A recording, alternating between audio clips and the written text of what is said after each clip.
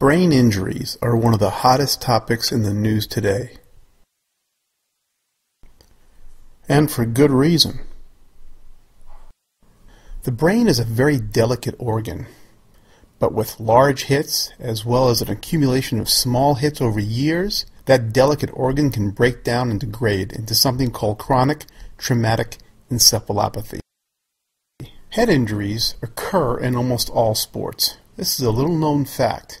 People forget that sports like ice hockey, girls lacrosse, boxing, and Pee Wee football also have head injuries over time. The second most common sport with concussions? Girls soccer. So with this, the big question is, what is the treatment for these injuries? Well, it's not impressive.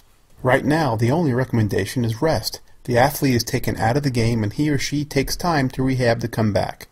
So here's an obvious question. How do we initially treat almost all other injuries? Well, it's ice, of course. Heck, athletes have been using ice after practice and for injuries for years, all with beneficial effects. So this is not new.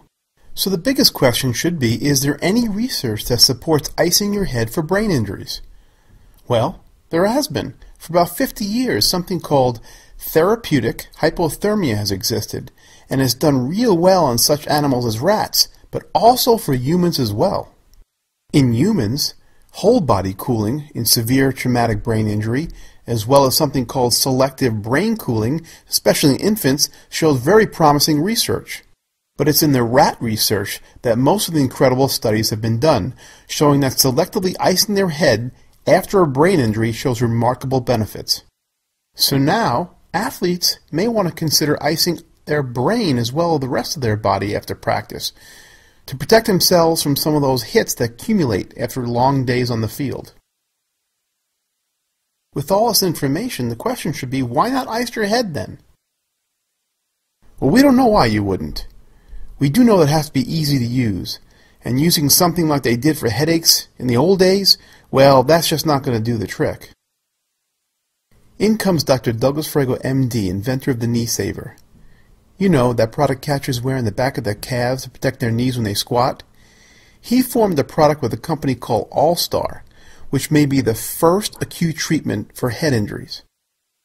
Working with specialized engineers, Dr. Douglas Frago and Stan Yerga Jr. at All-Star came together to form a product that may revolutionize how athletes are treated for minor as well as severe traumatic brain injuries. It's called the Cryo helmet. The reason they came up with this product is obvious. The research is there, with more to be done. There's no negative consequences of using ice. And lastly, no other acute treatment for head injuries exists other than ice, so why not use it? Now all athletes, no matter what the sport, if their head gets hit small amounts over and over again or one large hit, they have a product to use after practice and games. The most important lesson today is no matter what sport you play, if your brain gets hit, please consider icing your head. We hope the Cryo helmet can play a part in that in the future.